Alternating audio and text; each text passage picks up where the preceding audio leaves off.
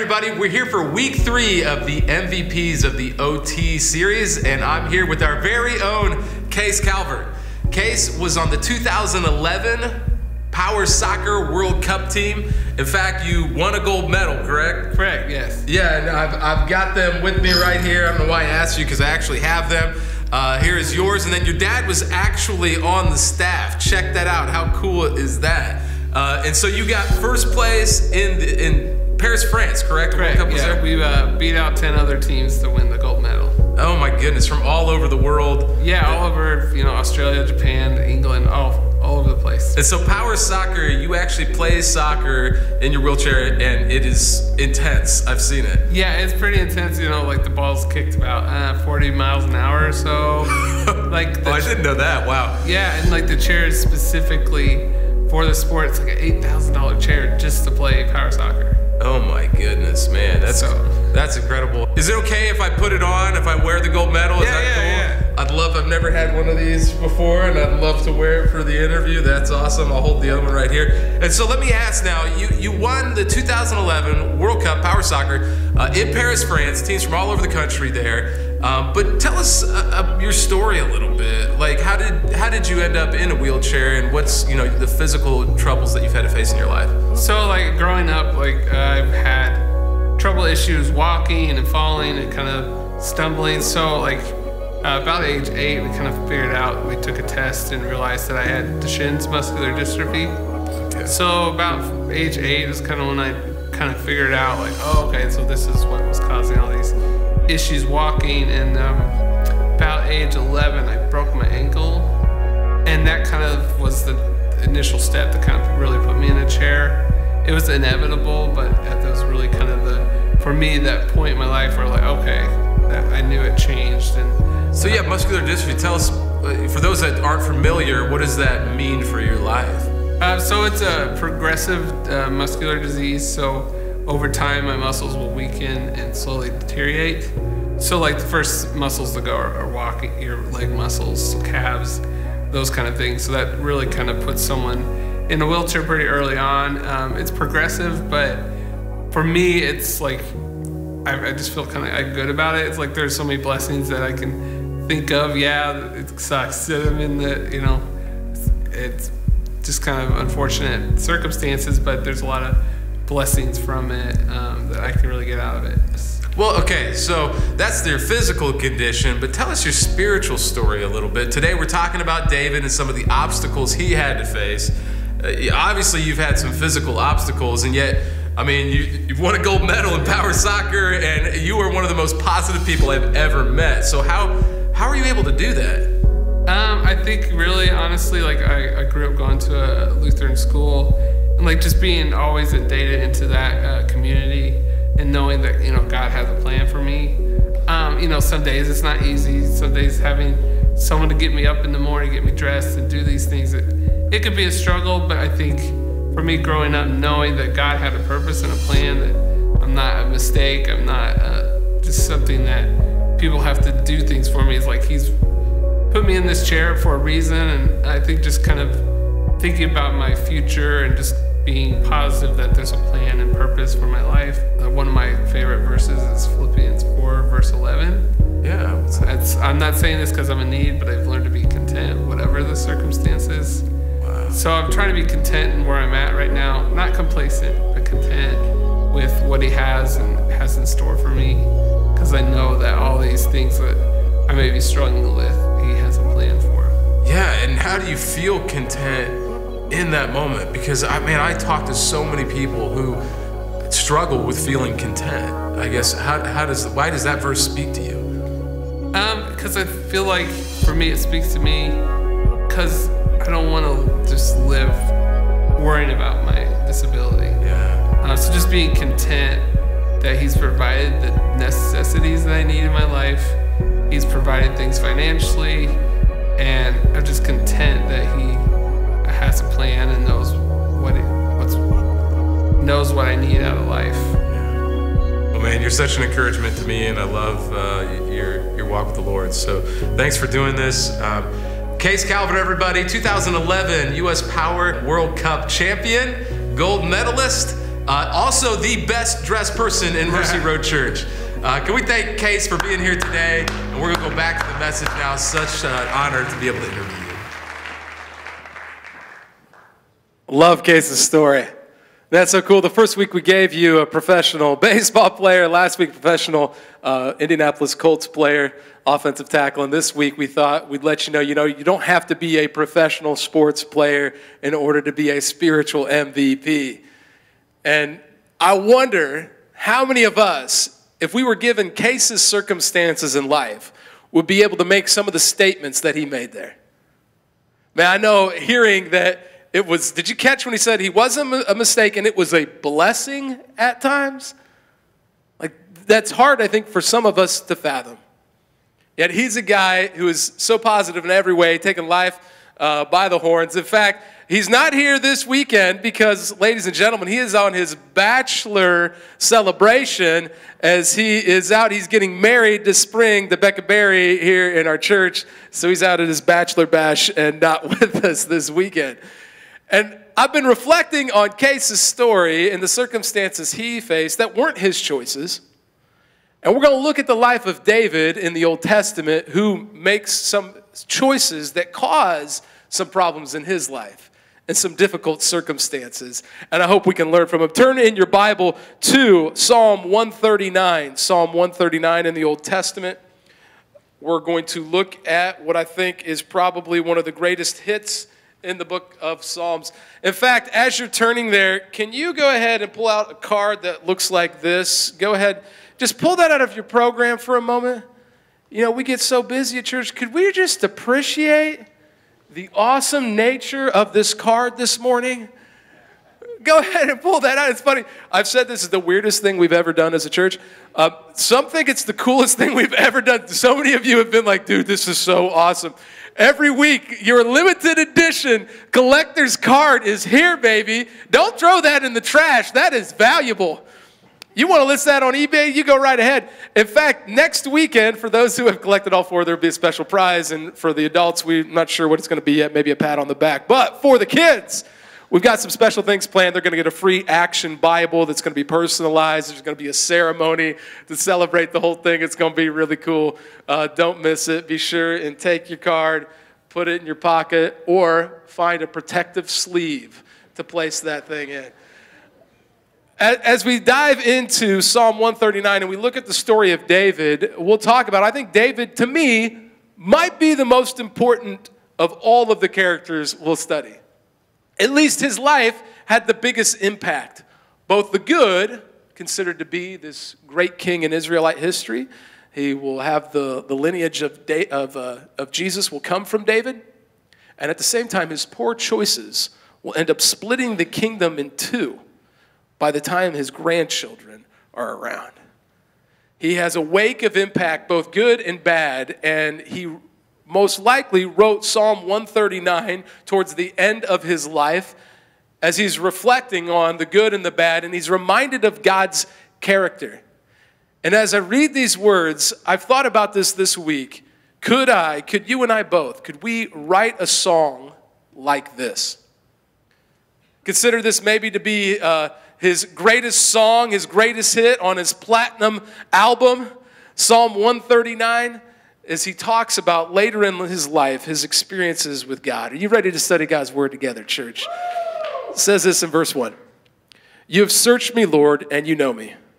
You know when I sit and when I rise. You perceive my thoughts from afar. You discern my going out and my lying down. You are familiar with all my ways. Before a word is on my tongue, you, Lord, know it completely. You hem me in behind and before, and you lay your hand upon me. Such knowledge is too wonderful for me, too lofty for me to attain. Where can I go from your spirit? Where can I flee from your presence? If I go up to the heavens, you're there. If I make my bed in the depths, you're there. If I rise on the wings of the dawn, if I settle on the far side of the sea, even there your hand will guide me. Your right hand will hold me fast. If I say, surely the darkness will hide me and the light become night around me, even the darkness will not be dark to you. The night will shine like the day, for darkness is as light to you. For you created, you know this part, my inmost being. You knit me together in my mother's womb. I praise you because I am fearfully and wonderfully made.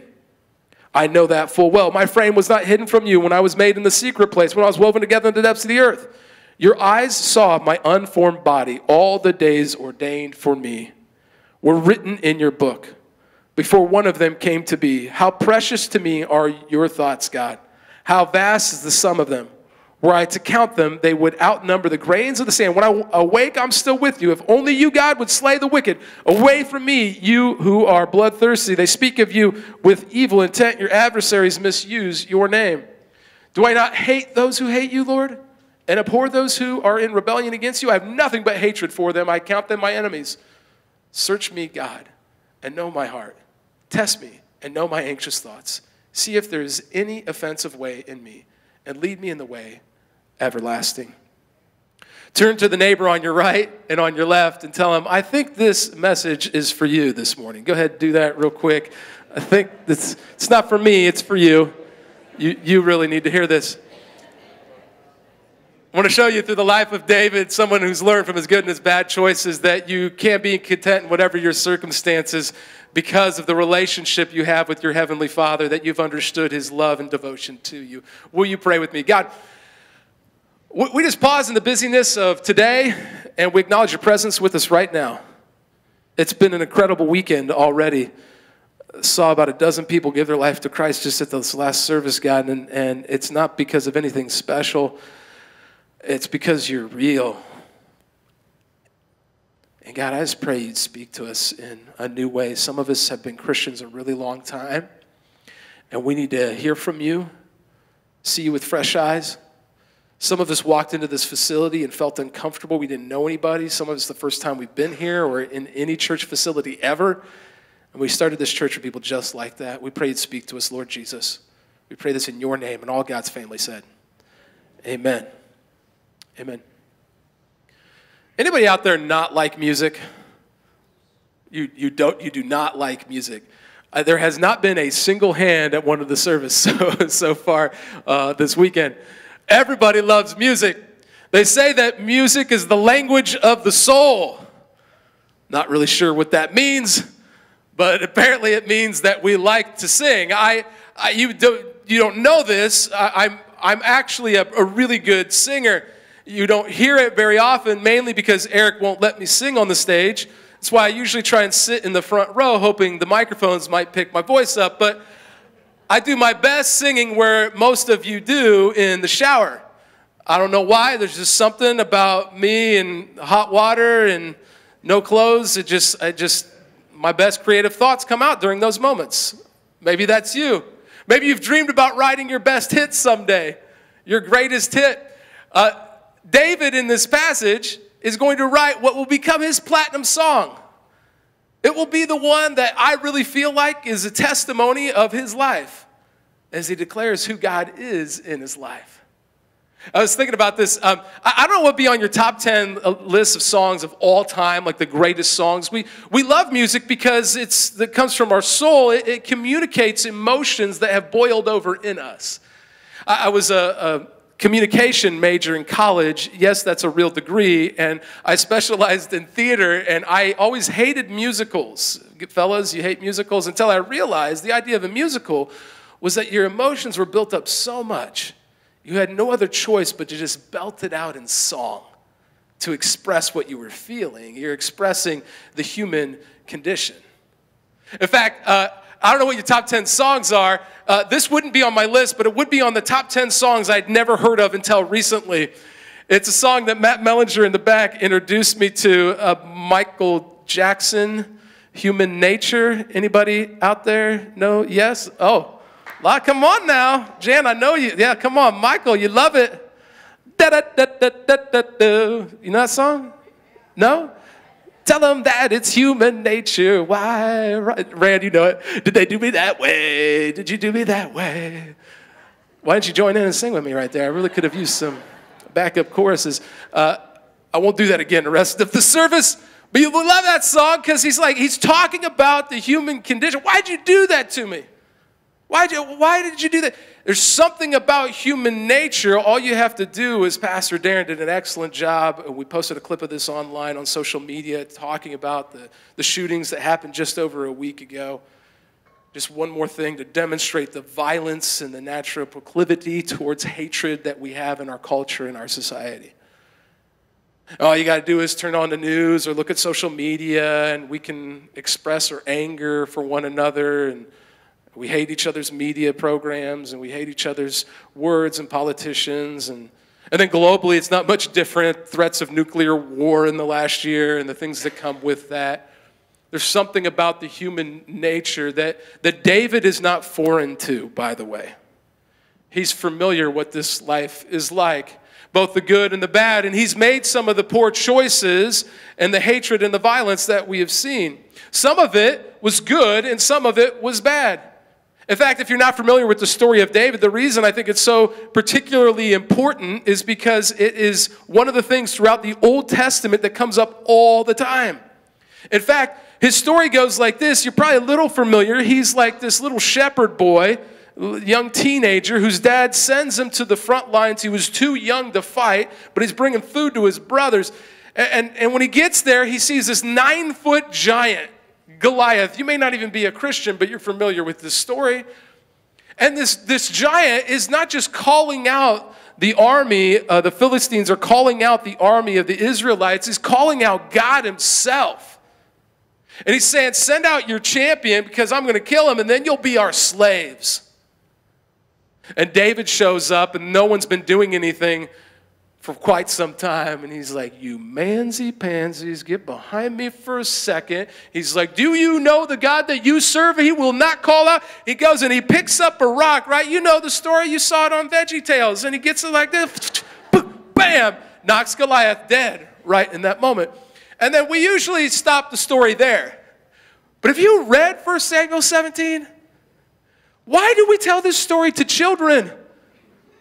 He goes over. I'm going to keep it PG for the room, but this is in the Bible. He goes over. This child takes this giant 9-foot man's sword with everybody watching, and he chops off a part of Goliath's body. And then he picks up at least, this is how in every artistic rendition it is, including the collector's item that you got in your program. We've replaced it with a soccer ball, but it's supposed to be a piece of Goliath's body that he's raising up in victory. That's what's happening there. Now, I don't know. Maybe he was boasting in the Lord. I'm not sure. Or maybe that was when his pride began to get a hold of him, because David would have some serious issues with pride. In fact, eventually he would raise up into power, become a great warrior, become king. And then when he's king, he's got everything. He's got everything he ever dreamed of. He had a problem with the ladies. And he sees this woman, whether it was on the roof or through a window, she was taking a bath. Her name was Bathsheba. It was really creative. And he sees her there and he's like, oh, yeah, he starts lusting. They hook up. She gets pregnant. He realizes there's a problem. So not only did he commit adultery, he takes the next step and he assassinates essentially her husband, Uriah the Hittite. So now we got murder, we got idolatry in David's story.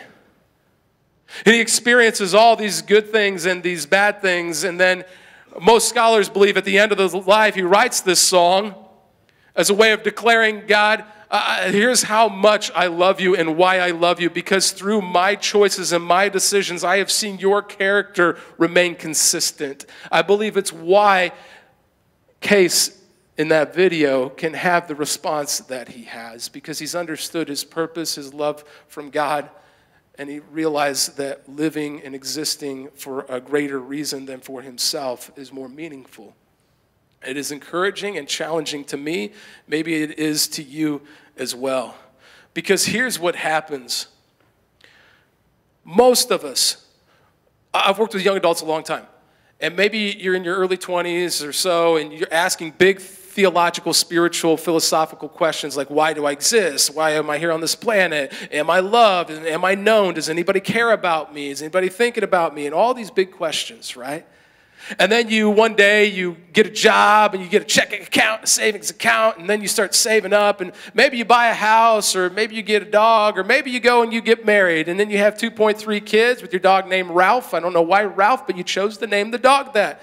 And then you get your goldfish, and the goldfish dies, and you replace it with another goldfish, but don't tell the kids, because who knows the difference anyway, right? And before you know it, your life goes from these big cosmic, theological, spiritual questions of who am I, why do I exist, to did you pick up the diapers on the way home from work today, right? How did Jet get the Cheerio inside of the nose? Like, how did that happen? I don't know. And all of a sudden, you were overwhelmed with these practical questions, and you're just faced with the reality of not why do I exist, where am I, but can I get through another day? Can I exist? And you survive, and the kids grow up, and before you know, they're out of the house, and you look at the person you used to know 30 years ago and go, what's going on? And so then you begin to go, well, we got to do something. So you go and you live down in Florida for 3 months out of the year. You get a customized golf cart. You put on a few pounds, and you golf every day, asking the same spiritual questions that you asked when you started. And I wonder if in David's words here, he's beginning to speak to us about what he's learned and what we could learn from him. And I'm going to tell you, I went with the handheld this weekend because I'm going old school. I'm going to let some stuff out that I normally keep repressed. So prepare yourself spiritually for that. And verses 1 through 5, he begins to detail, number one, God, you know me. In a world where we desire intimacy with relationships with other people, like you know me. Look at those first few verses with me. It said this, you have searched me, Lord, and you know me. You know when I sit and when I rise. Go down to verse 4, before a word is on my tongue, you, Lord, know it completely. You know everything about me. God, I've always wanted a relationship with somebody who truly knew me, who I really was. He knows you better than any human being on this planet ever will. Think about that for a second. He keeps the earth spinning on its axis while it does an elliptical orbit around the sun, while the moon rotates around our planet, while other planets rotate around the sun throughout our galaxy, one small part of a greater universe, a multiverse. He keeps it all together, and he still knows the depth of my soul and what's going on in my life. Really, God, you care that much? But he doesn't just know you, he's also present in your life. It's one thing to know about somebody, it's another thing to be present, to be there for him. David declares, you don't just know me, you are there for me. Look at verses 7 to 10. He essentially says, I can't get away from you, God. Verse 7, where can I go from your spirit? Where can I flee from your presence? If I go up to the heavens, you're there. If I make my bed in the depths, you're there. If I rise in the wings of the dawn, and if I settle on the far side of the sea, even there your hand will guide me, your right hand will hold me fast. Your hand will be upon me, Lord. You are there. You were always there. You were there when I graduated high school, and my parents saw me, and we had that celebration. You were there when I got my first automobile. You were there when I got married. You were there when I got divorced. You were there when I went through the financial breakdown and the bankruptcy. You were there when my kid began to get addicted to the very things I used to struggle with. You were there. David says, in the good and in the bad, you're there. And you're not just there. Look at verse 11 to 12. That you are there even in the dark times. And the dark times aren't dark when you are there. Verse 11, even your hand will guide me. Verse 11, sorry. If I say, surely the darkness will hide me, and the light become night around me. Verse 12, even the darkness will not be dark to you. That if the room is pitch dark and God walks into it, he just lit that room up. The darkness is not dark to him. God, I know that I went through these dark times, and David, I made some really poor choices, and yet you did not give up on me.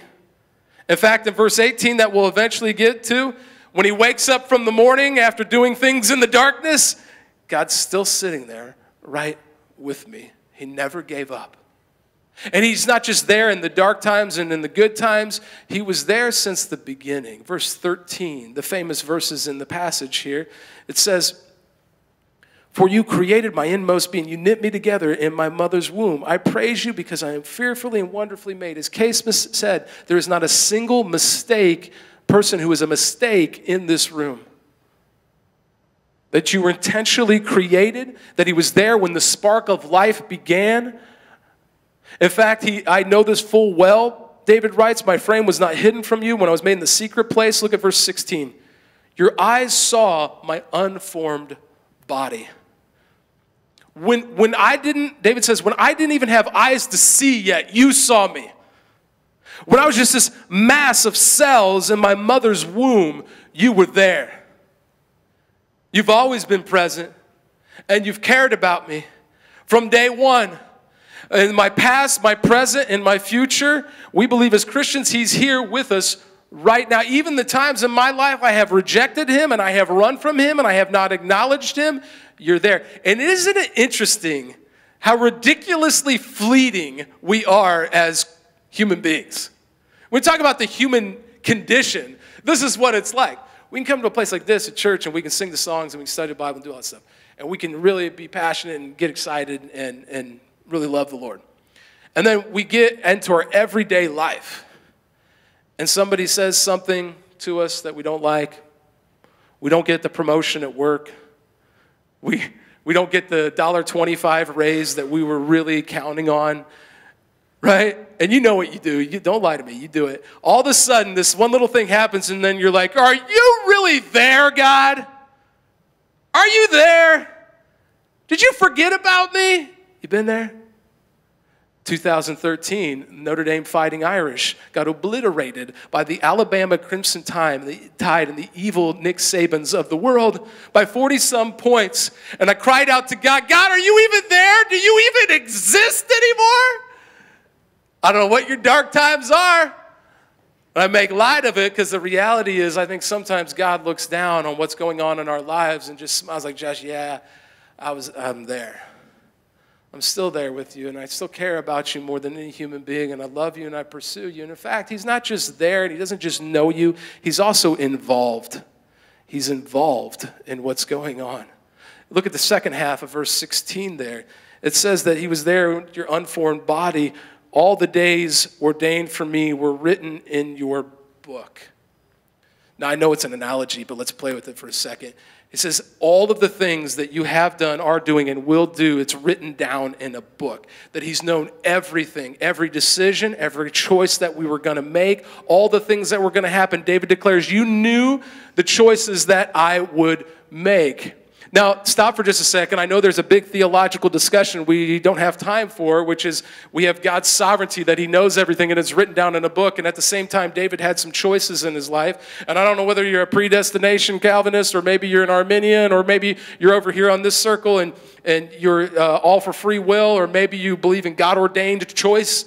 Either way, God's sovereign in the Bible, and there's somehow has to be worked in some choice. And then I had two things on that. Anybody who tells you they have 100%, without a shadow of a doubt, have it all figured out, you need to run the other way because they're not God. But secondly, on that particular thing, that God in that moment definitely is sovereign, and we do have choice in some way. And David's choices lead to some good things in his life of seeing God show up and give victory over the Philistines, and some bad things in his life, like murder and adultery. Now, I don't know about you and what the chapters in your life story are, in your book are, but I'm going to guess most of the people in the room or those watching online, there isn't a chapter about both murder and adultery in your book. And so don't judge me, judge David. David in the psalm is crying out, God, you knew me in the chapters of my book, and you still made me? I mean, think about that. If I was God, and I knew there would be a chapter on adultery and murder and a complete split of the kingdom, I would probably burn the book, get rid of the blob. We don't need to deal with this anymore. It's a good thing I'm not God. And too often, I make God in my own image rather than realizing that we are made in the image of God. And God's not like me, and he's not like you. And David says, you knew me, you were there for me, and you're involved. You knew the chapters of my book, and you still made me? Are you kidding me, God? And this is when his song begins to boil up a little bit. The emotions begin to come out even more because number 4, he doesn't just involved in your life. He's always thinking about you. Always thinking about you. Verses 17 and 18 there, it literally talks about his thoughts for you are as many as the sand on the seashore. Have you ever tried to count the granules of sand on a seashore? I wouldn't encourage you to do it. It's so overwhelming. God's love for you, his pursuit of you, he thinks of you so much, it's overwhelming. He's obsessed with you. That's what God is like. And David declares, you know me, you love me. And then at the end of verse 18, it says, and when I wake up in the morning, you're there. In the darkness, let's be honest, some of us, no fingers pointed, in the darkness of the night, there are some wild aspects of our life we would rather not talk about in a place like this. David had some things. He said, when I wake up, you're still there. You're still there. I love you, God. And then the depth of his love begins to come out a little bit. You're not just there. You're not just involved. You're always thinking, obsessed with me. But then look what happens next in verse 19 to 22. If only you, God, would slay the wicked away from me, you who are bloodthirsty. They speak of you with evil intent. Your adversaries misuse your name. Do I not hate those who hate you, Lord? I thought we weren't supposed to hate. And abhor those who are in rebellion against you. I have nothing but hatred for them. I count them my enemies. This is where the song goes from like Michael Jackson, the pop culture song, to like 80s, 90s, like classic rock here. In just this moment, it's like, oh, thunder. It's picking up a little bit. He says, you know me, you love me, you're involved in me, you care. I love you, God. I love everything about you. I don't just love you. I hate those who hate you. That's the depth of my love for you. Have you ever had a friend who is so loyal to you in the good and the bad, no matter what happened in their life? They're kind when no one else is. They're a shoulder to cry on when no one else cares. They're always there and involved, and they're always thinking about you. If somebody says anything bad about them, you love them so much, you're like, oh no, you don't talk bad about them. Not gonna happen. I love them, and I hate those who hate them. That's the type of love that David has for his heavenly Father after he sees how he's responded to his choices in life. And if I could be totally honest, when I look at this song and I read it and I think about it and I reflect on it, I go, I'm not so sure I could write a song like that. Not just the words, I mean with my life. Do I have that type of love and appreciation for my heavenly Father? You ever meet somebody who's had their dad or their mom taken from them and they realize how they took that for granted for so long? And this heavenly Father that is always perfect, is always there, was always present, was always involved, was always thinking about you, was obsessed with you, loves you in the good and the bad. If he was gone from our lives, we would miss it and we would appreciate it with a love that we've never felt this side of heaven. And so I've been reflecting on this, that maybe there are people here today or watching online that God has been speaking to you and pursuing you and telling you the depth of his love for you. And we haven't responded to say, God, I love you back so much. I love everything about you. And this world doesn't need any more hate, but I want to love you so much that anything that becomes between you and me, I'm going to stand up for it because I want to be present in your life the way you have been present in mine.